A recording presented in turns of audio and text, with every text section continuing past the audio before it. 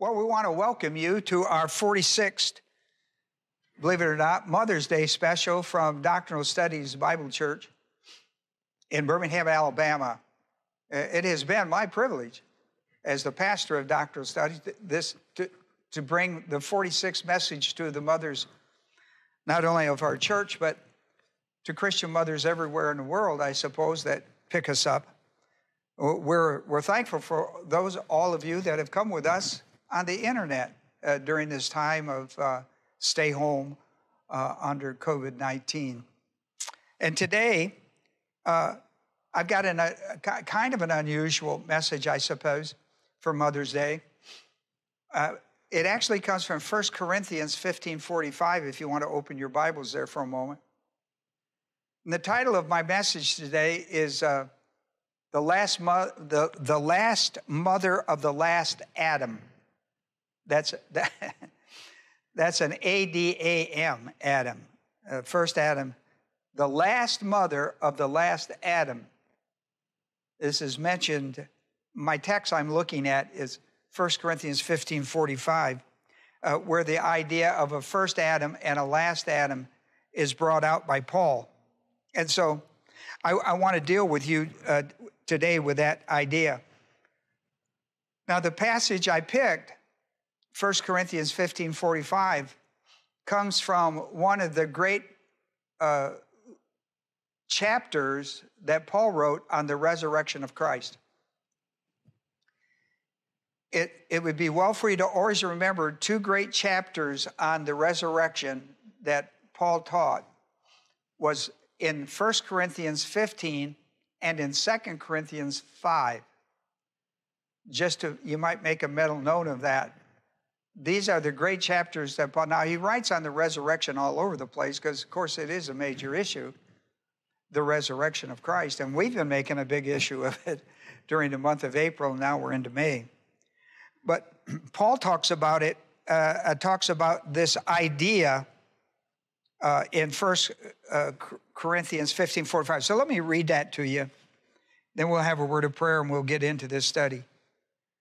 Paul says in verse 45, so also it is written, the first man, Adam, became a living soul. And if you have a study Bible, you'll see that he's quoting from Genesis 2:7. Back to 45 now. The first man, Adam, became a living soul. That's quotes from a written Genesis 2:7. The last Adam, the first man, Adam, right? The last Adam, the first Adam became a living soul. The last Adam became a life-giving spirit. Paul identifies a first Adam and a last Adam. An alpha and omega kind of thing. First and a last. The first Adam and the last Adam, they're two different people in prototype.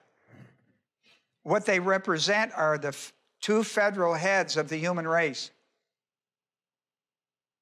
It's really important for you to remember that. Two federal heads of the human race. The first Adam, because of his fall, the fall of Adam, the first Adam represents the unbeliever. The last Adam, Jesus Christ, represents the believer. The two federal heads of the human race. The unbeliever, first Adam. That's Romans, the 5th chapter. And the last Adam, Jesus Christ, the Savior of the fallen humanity. And I'm going to talk about the last mother of the last Adam today on Mother's Day. Let's have a word of prayer. Remember, the Bible is a spiritual book for spiritual people, for spiritual living. Can't learn it nor live it in carnality. Evidence of carnality is personal sin. That personal sin could be mental attitude types, sins of the tongue, or overt sins. How do we get out of carnality and back into spirituality, which is the ministry of the indwelling Holy Spirit? I confess my sin. 1 John 1:9.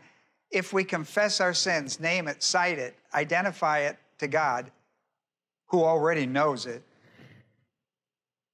It's for you to know it. That is sin, and confess it. He's faithful and just to forgive you and cleanse you. The cleansing brings you back to spirituality.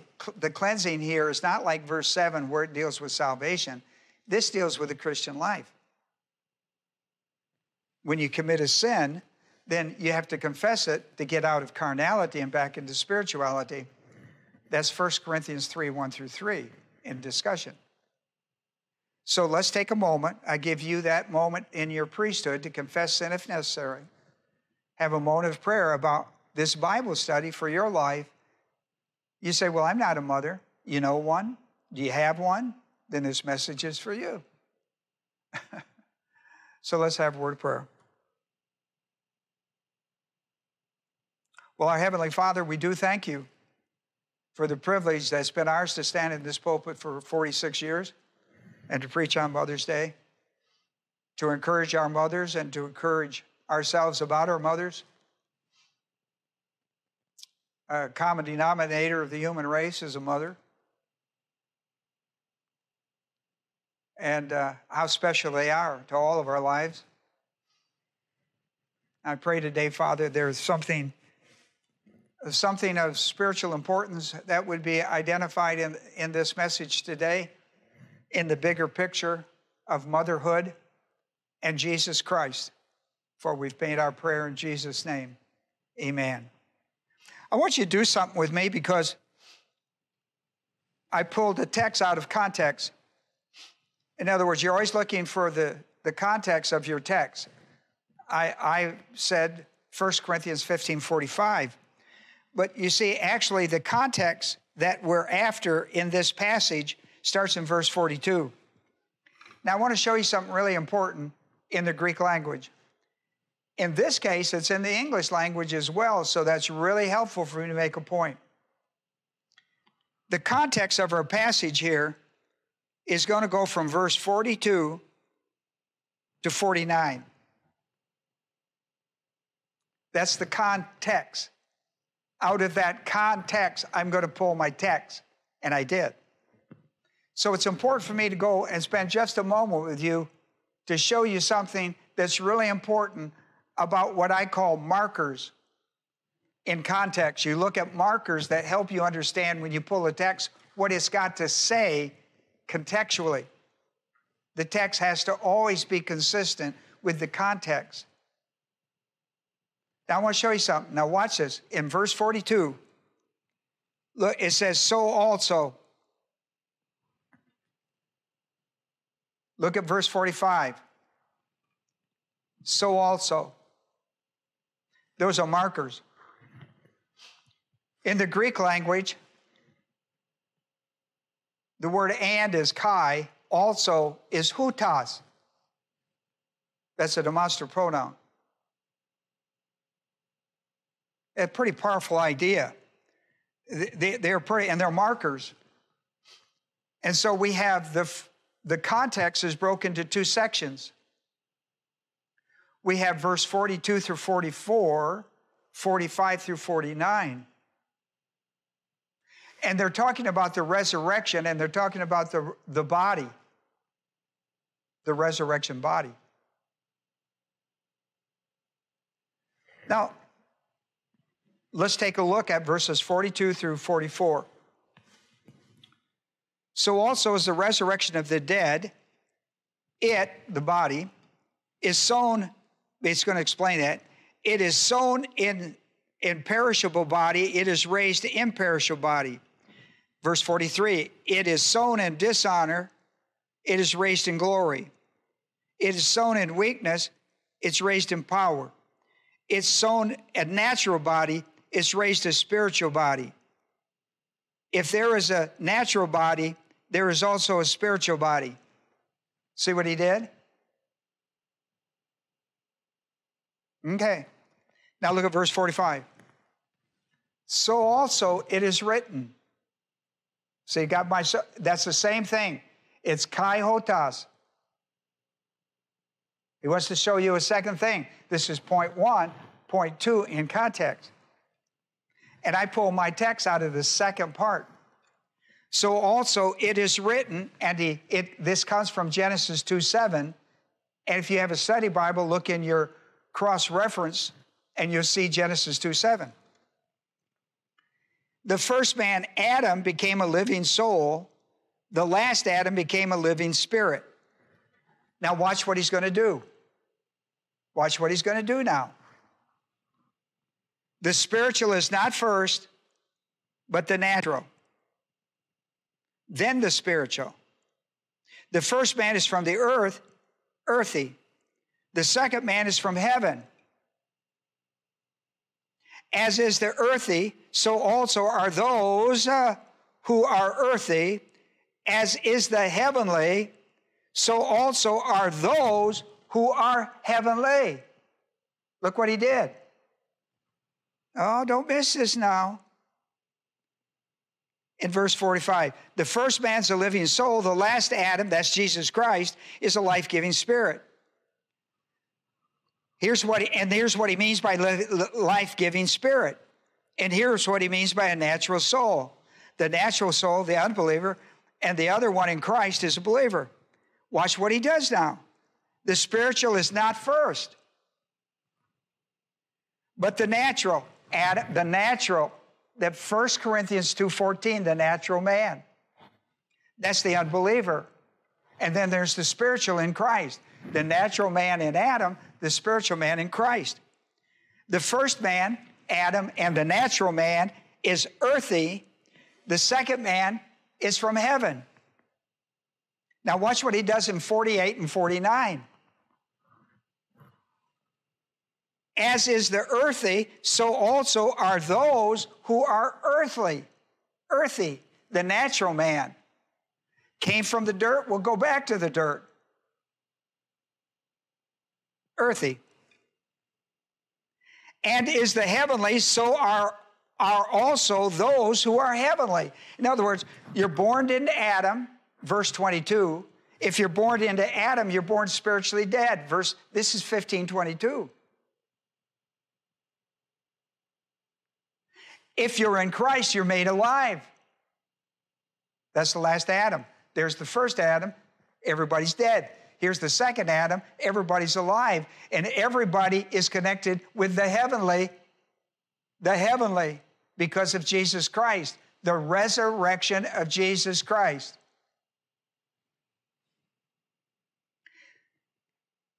So also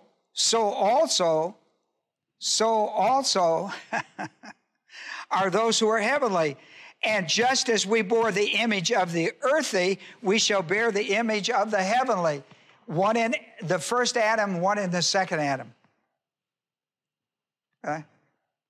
See, context is everything to text. Now I want to talk about the last mother of the last Adam, who was Jesus Christ, representing the heavenly. That's where I'm headed with you today. I'm going to talk about 4 things, and I'm going to explain to you why the first Adam didn't have a mother and the last Adam did. Let me say that one more time. I'm going to explain to you the biblical importance of why the first Adam did not have a mother, but the last Adam did. Now, here's my first point. Here's point number 1. If you have a paper, you can pull it. If you go onto our website, you can pull it down, print it out, and there you have it. If not, get a Bible, a paper, a pencil. You're going to take some notes. All right, here's first point. I got 4, but here's my first one. In 1 Corinthians 15:45, Paul established 2 federal heads of the human race. The first Adam, and from verse 42 through 49, 42 through 44 explains it and how it affects your life after death.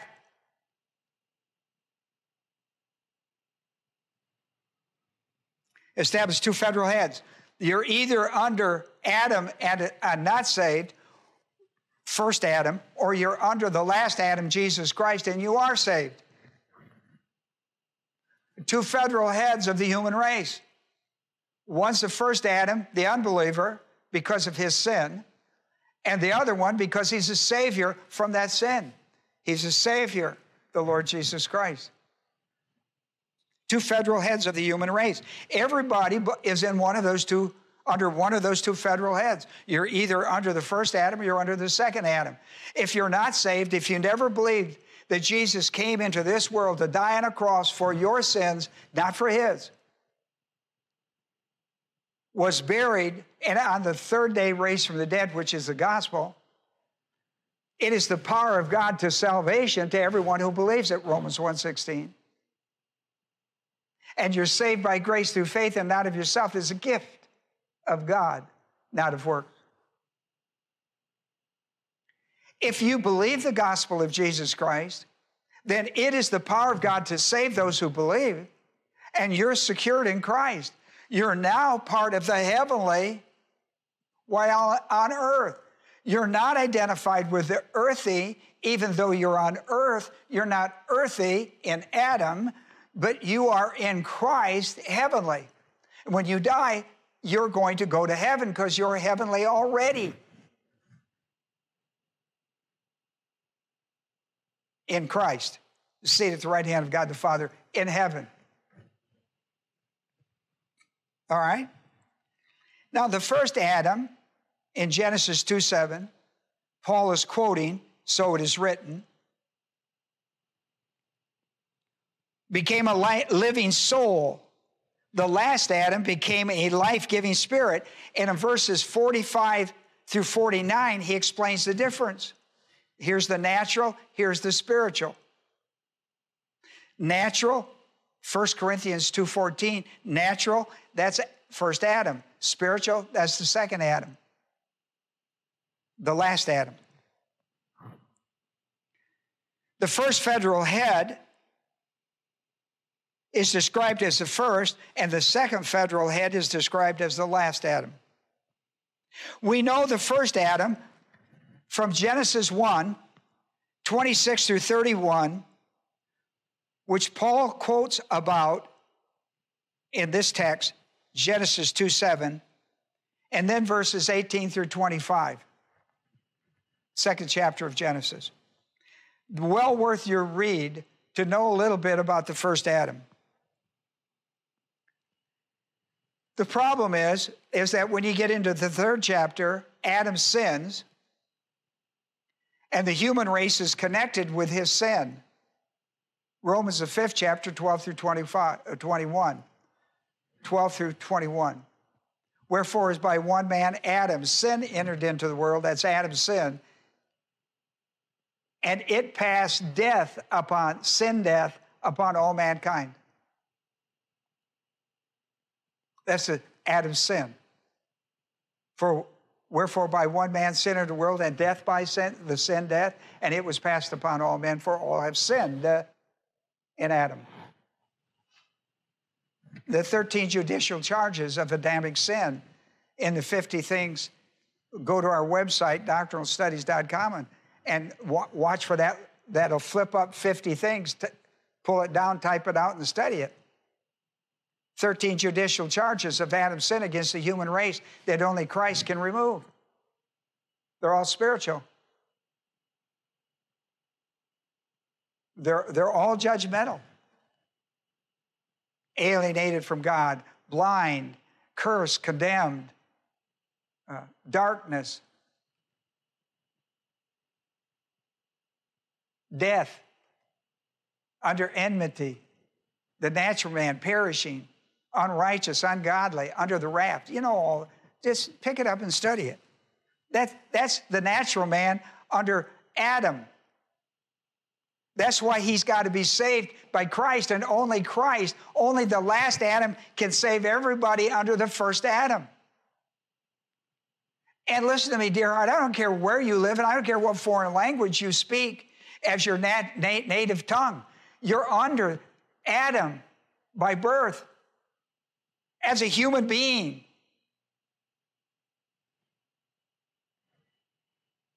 You need to listen to me today.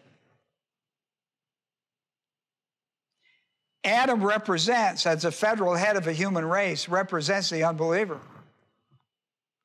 We know the last Adam from Luke, the first chapter, and the third chapter. Chapters 1, 2, and 3, we meet the last Adam. In Luke's glowing details, chapter 1, 2, and 3. You got to read all three of them. Don't read just 1, 2, or 3. You got to read them all. But I'm mentioning a little bit today of Luke 1, 26 through 38, where it talks about a virgin conception by the Holy Spirit. You need to read that. I mean, that's a really important aspect. The last Adam, Jesus Christ, brought salvation and a life-giving spirit. Why a life-giving? Why a giving of life? I already have life. No, you have human life. But human life is void of spiritual life apart from Jesus Christ. Life-giving spirit. The natural man has to be born again. Nicodemus, the third chapter, 1 through 21. Please read the whole thing. Everybody quotes 16 and forget 21 verses. Remember, context, text, and context. Boy, you should read 21 verses. Jesus don't get into the meat of the conversation until after 16.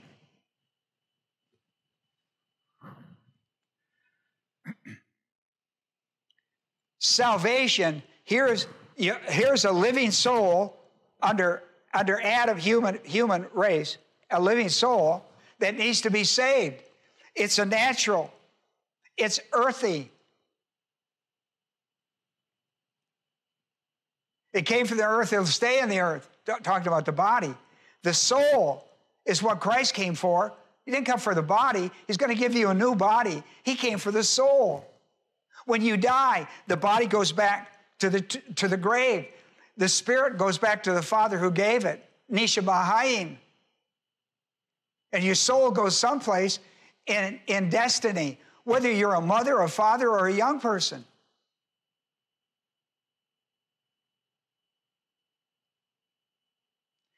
If you're in Christ, you're part of the heavenly system. I just read that to you out of 1 Corinthians 15, 45 through 49. And the reason you go to heaven is you bear the heavenly image right now. That's why you can, and when did you get it? You got it at the point of salvation. You were removed from Adam, Colossians 1:13. You were rescued from Adam and transferred to Christ. Happy Mother's Day. Listen, lady, if you've never believed that, you need to believe that, to have something to tell your children that is forever true. You need to prepare your children not for life only, but for death. Those who prepare for life only at death are the most miserable.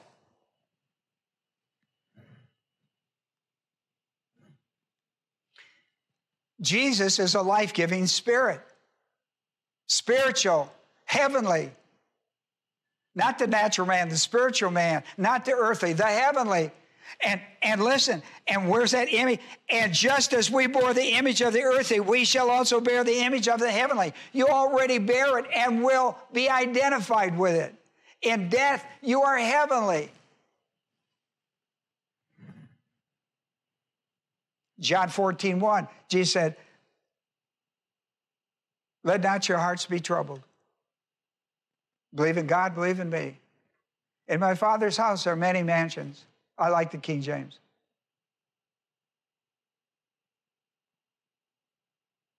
I go to prepare a place for you.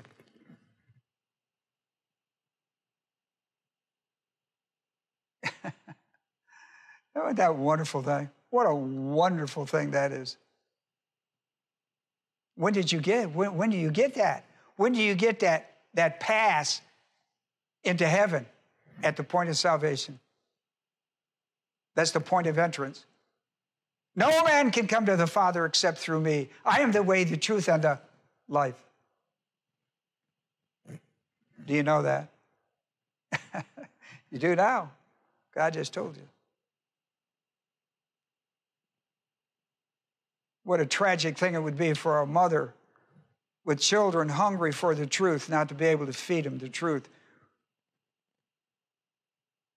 You know, the greatest privilege in life is for a mother to lead her child to Christ. You know, the greatest reward for that is a mother who buries her child knowing that they too will one day be in the same place with the same person that's of great importance in life, the Lord Jesus Christ. Because they both bear the image of the heavenly Christ.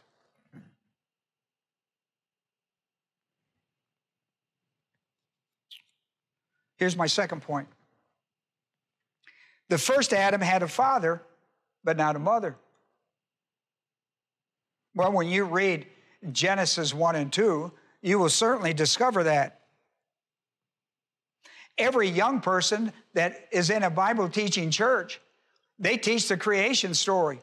I guarantee you, they're going to teach that, like here, we teach that creation story all the time. We teach it to the parents who can teach it to the children. We teach it to the children who can teach their parents. You see, his father, now listen to me, Adam's father was the creator God. He placed the first Adam prophetically into the sixth day of creation in Genesis 1, 26 through 31. And pay attention that Paul is going to call him later in Genesis 2, 7, prior to the fall, he's going to call him the first Adam.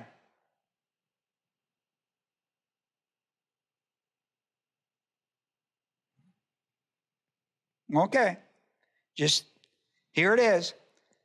Genesis 2:7. Paul quotes a portion of it.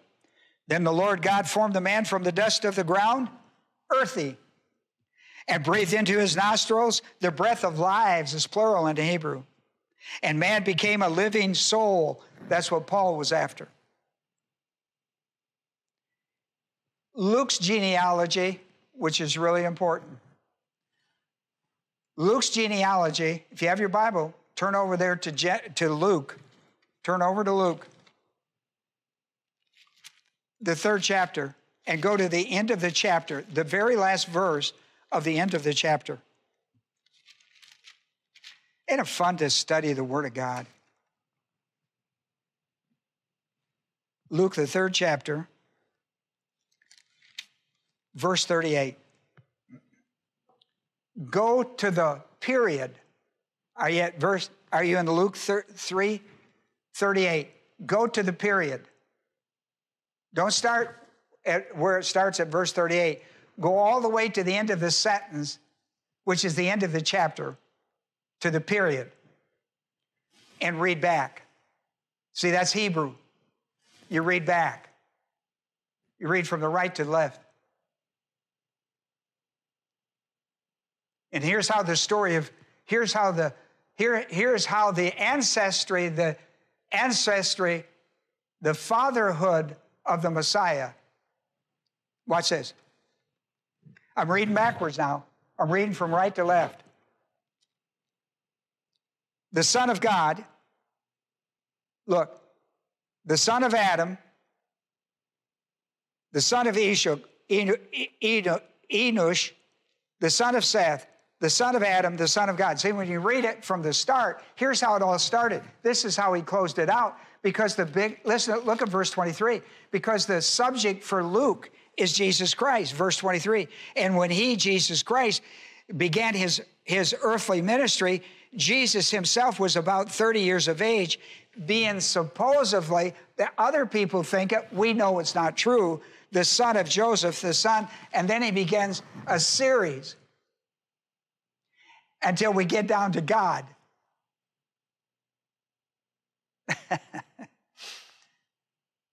Here's what Paul did. Paul showed in verse 38 that the first Adam was the Son of God.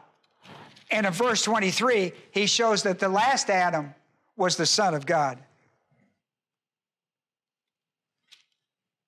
The difference between these two guys is the guy up here in verse 23, Jesus Christ, had a mother, and the one down here, Adam down here, the first Adam, didn't have one. Unless you call it, he came from Mother Earth. He came from Mother Earth, then you got a mother. All right. But we don't count that in motherhood. We don't count that in motherhood. So this is kind of important to us in Luke's genealogy. And I pointed out, here's John the Baptist's testimony when he baptized Jesus and declared him to be the Messiah, the Savior of the world, the Lamb of God that's come to take away the sin of the world in John 1:29. Listen to what John says. I myself have seen and have testified that the Son of God, he's referring to Jesus of Nazareth, that he just baptized, the Holy Spirit came down, all of that big scene that John has that he's recording in his heart. The Lamb of God that's come to take the sin away, he calls him the Son of God, and rightly so. Happy Mother's Day. If you're only an Adam, you don't have a Mother's Day. That would be Earth Day. if you're, you don't have one. You don't know what Mother's Day is all about. But if you're in the last Adam, you know what Mother's Day is all about. Who from the cross looked down at his mother and he said, "Woman, behold your son." And he turned to the Apostle John, the only disciple present at the crucifixion at the end, and said to John, "Behold your mother." And John knew what he meant, and he took Mary into his home and took care of her.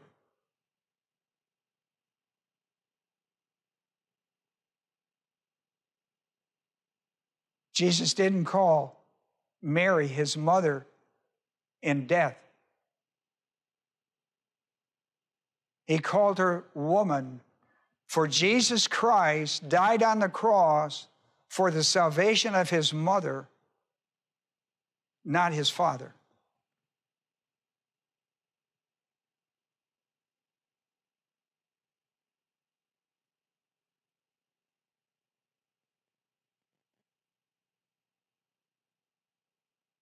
And he's asking John to take care of a widow. As a firstborn son, he's asking John to take care of his widow, like the book of Ruth. Like the book of Ruth.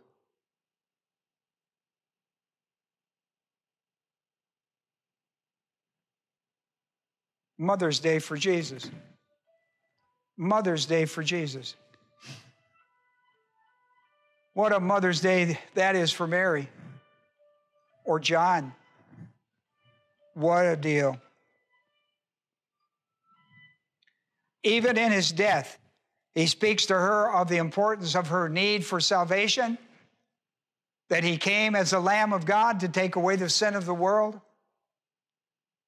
And as difficult a day that this is going to be, this Mother Day, for the losses in her life, the rewards for what her son is doing on the cross will outstretch all of the agony of the loss. The pain that will come to her heart as declared early in her motherhood of Jesus.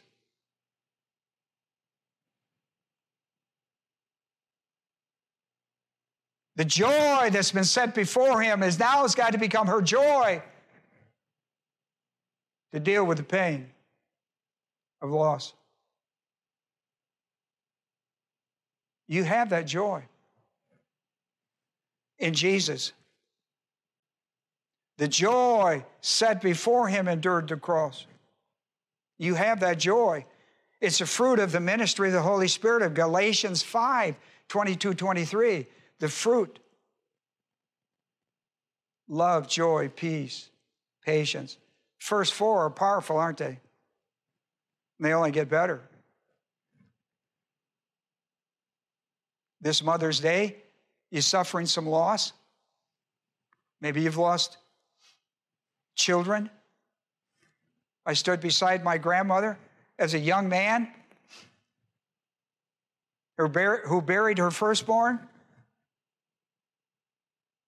And she kept mumbling something. When the funeral was over, I took her by the hand and I said, "Grandmother, you seem to be greatly disturbed. What were you saying?" I didn't understand. I was holding her hand at the funeral. I could see she was distressed over something, but I couldn't understand. I didn't want to interrupt the service or anything. And she says, "It's just not right. It's not normal. It's not right for a parent to bury a child. It's out of order." And boy, did I understand that.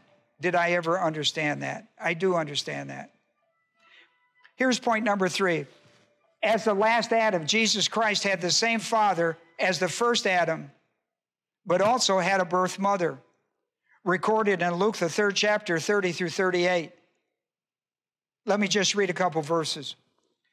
"And behold," Gabriel speaking to Mary, "and behold, you will conceive in your womb and bear a son, and you shall name him Jesus, and he shall be great, and he shall be called the Son of the Most High, and the Lord God will give him the throne of his father David." That's prophetic. The prophetic throne that will one day be millennium. You know what you should pay attention to? In that prophecy, there's a Mary part and a Jesus part. I'm going to read it again. "And you, Mary, will conceive in your womb, and you, Mary, will bear a son, and you, Mary, shall name him Jesus," Matthew 1:21, "for he will save his people from their sin." And he, focus now is on Jesus, not on Mary. "And he shall be great, and will be called the Son of the Most High, and the Lord God will give him the throne of his father David." See, there's a Mary part, and there's a Jesus part. There's a mother part and there's a son part. But the son of Mary is the Son of God. God's testimony. God's testimony. "For God so loved the world that he gave his only begotten Son, that whosoever believes in him shall not perish but have everlasting life." Of course, that's John 3:16. Now let me conclude. The seed of the motherhood of Christ began with Eve and continued through 75 biblical genealogies to Mary, as recorded in Luke 3, 23 through 38. I put it on the paper. You need to pick up a study guide. The seed of the motherhood of Christ began with Eve and continued for 75 biblical genealogies to Mary. In biblical history, the seed of Christ began with Eve in Genesis 3:15, 16, 20, chapter 4, verse 1. In Genesis 3:15, "I will put enmity," and that's angelic conflict talk, "between you and the woman," talking to Satan, "between you and the woman," Eve, who represents motherhood, "and between your seed and her seed," representing Messiah. "He, Christ, will bruise you on the head, and you shall bruise him on the heel." That's Romans 16:20. He will crush his head in the final day. Now here's the point. The seed of the motherhood of Christ. It goes from Eve to the Sethite women of Genesis 4, 25, 26. Sethite, Cain and Abel, they take themselves out. Cain kills Abel and is excommunicated. Seth becomes the bearer. The Sethite women. Eve to the Sethite women. From the Sethite women, it goes to the Shemites. Out of the Noah's Ark, it is passed to the Shemite women. And from the Shemite women, it's passed through the Abrahamic covenant to the Jewish women. In Genesis 12, 1 through 4, it's passed from the Jewish women down to one Judean woman, Mary, the Virgin Mary, in Genesis 49, 8 through 10, and Luke 3:31.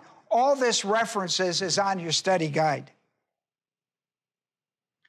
Now, to make this point, Matthew points this out in Matthew 1, 1 through 6, when he talks about the Matthew's genealogy of Christ. It is in Matthew's genealogy that he mentions 5 women, five seed women of the Messiah, Christ. Now, you're familiar with these: Tamar, Rahab, Ruth, Bathsheba, and Mary. Women who carried the seed of Christ in the genealogy. It was finally passed to one Judean virgin named Mary. This is the story of Isaiah 7:14. And I close today to tell you that the seed of the motherhood of Christ ceased with Mary when Jesus said from the cross, "Woman, behold your son," and says to John, "Behold your mother."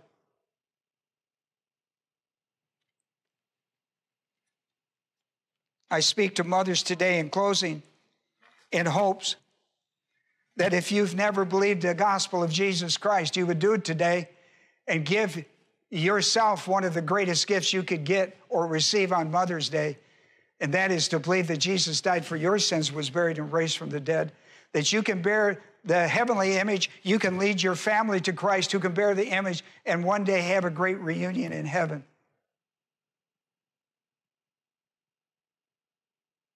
And for those mothers who are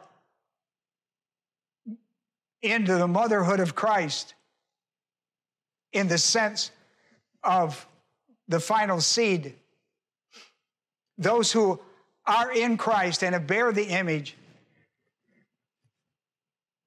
this is a wonderful day in your life. Be sure you too stay on top of the responsibility of being a good, godly mother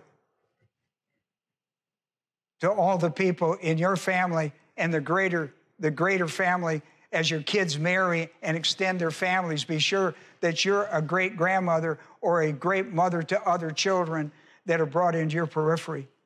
This is the message of Christ. Make sure that everybody in the great family reunion will be there because of the gospel of Jesus Christ.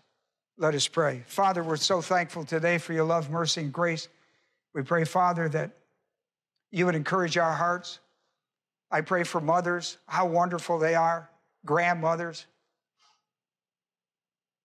great-grandmothers. It was a grandmother in my life that had an enormous influence. My grandparents, the Homans, had an enormous influence upon my life.